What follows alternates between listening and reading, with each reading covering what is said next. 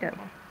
Okay, so well, among our geographical areas of growth, we see, of course, the US because we already did some very successful sales in the US, but it's almost, I would say, a drop in the ocean compared to what we could possibly do in that country. So we are really concentrating a lot on the US.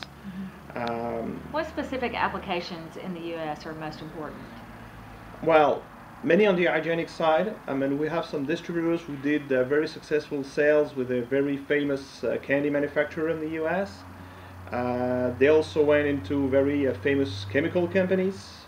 Some sites in the US, for instance, are using more than 100 MOUVEX eccentric disc pumps, so that's a really big success. So we want to capitalize on this because a thing which is very important for potential customers of whatever the product is, and even more for the MOUVEX eccentric disc pump, is to say it's nice for them to know that they have references in Europe or sometime in Asia, but what potential customers appreciate the most is what I call next door references. I mean, if they know that some pumps are used in the USA, it will be much more convincing for them than a pump used overseas.